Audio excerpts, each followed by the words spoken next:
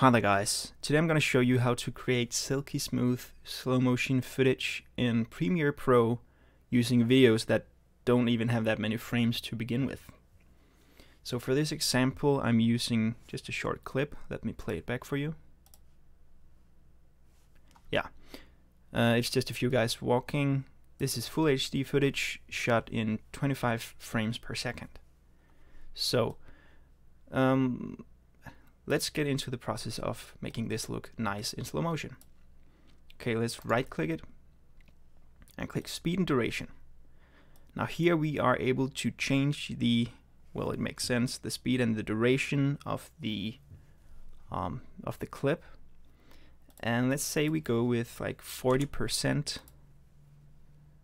and click OK. So now you see this is slowed down a lot. And it looks quite choppy actually, and we're looking to fix that.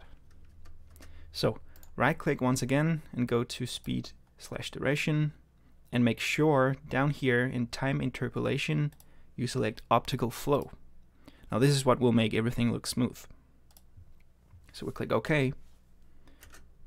Now it still looks choppy, but if you look up here you see a red bar here. This means that this effect is too demanding for Premiere Pro to just play back.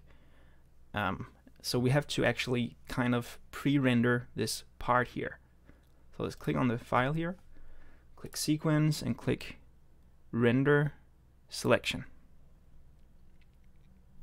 And then we'll just pretty much render all the effects in here. And as you can see now, we are indeed in slow motion, and it's a lot more smooth than it was before. Now obviously the more frames you have to work with, like this was 25 FPS, if you have 60 FPS footage you're gonna get awesome results. But yeah, you can confidently slow it down at least to 40% and in some cases all the way down to 25%. So yeah, that's just a quick tutorial on how to get nice slow motion out of footage that doesn't have that many frames in it. If you like this video, leave a thumbs up and subscribe for more. Goodbye.